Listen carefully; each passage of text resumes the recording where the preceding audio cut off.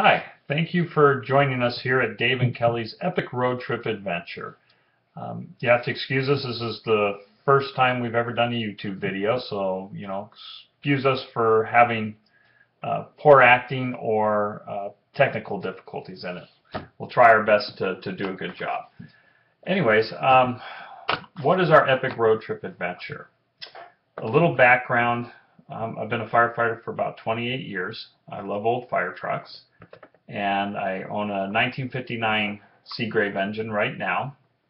And for a number of years, I've been looking for a Seagrave tiller ladder truck. A tiller ladder truck is it's a tractor trailer basically. You got your front cab, and then the back end is the ladder, and then there's a steering spot in the back end to steer the ladder around. They're used in cities where there's some real tight quarters and they're really maneuverable. And I've been looking one for a number of years. About 10 years ago, my oldest son Matt and my buddy Jay went back to Indiana to look at one. It served in Louisville, Kentucky as Hook and Ladder 1. I've got a picture here of it. Hopefully this will show up okay. It's this one right here. This is a 1957. You can see it's got the tractor up here, and then the back end is the trailer. And right up over here, you can see the steering station. It's located up on the ladder.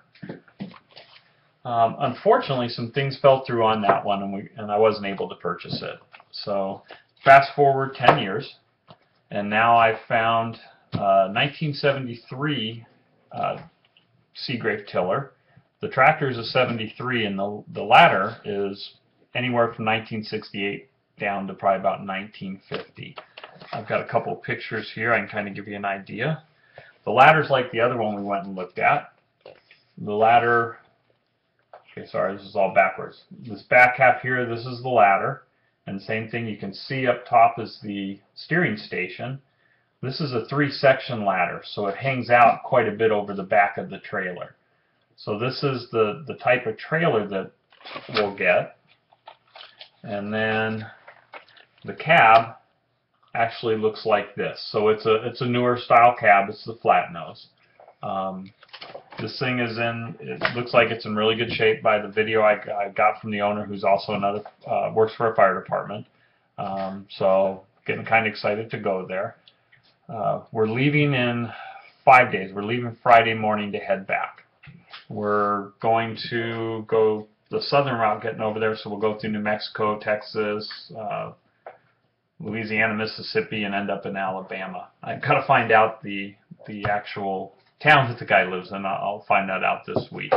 So hopefully we're leaving Friday. We'll get there Saturday. We're going to drive pretty much nonstop, probably get there Saturday mid-afternoon, look at the truck, and, if it's in the condition the guy has told me it is, then we're going to end up purchasing it.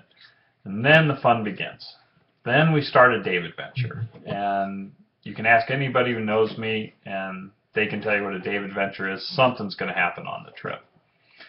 We're hoping, knock on wood, that this truck will make it back, because we're planning on driving it. It's probably going to take us 3 or 4 days. We're not going to push it because it is an older truck. It's got a big old Detroit diesel in it, so it's got that great sounding engine that you can hear from probably about a half-mile away. We're either going to come back the southern route, or we're going to go around up through Oklahoma and across that way and come down off the Mogollon Rim in Arizona back down to Scottsdale.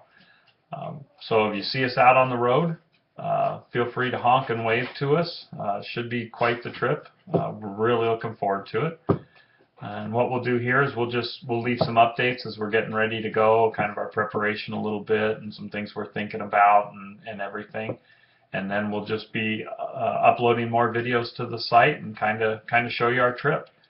We've got several GoPro cameras, so we'll be filming it from different angles, and we got a handheld video camera, so we should have some interesting shots of the trip. Hopefully none of us broke down, so keep fingers crossed and knock on wood. Anyways, again, thanks for watching this. Sorry if we've got some poor quality or technical difficulties. We'll keep trying to improve on that. And like I told you, we'll be adding more videos as we go. Thanks again.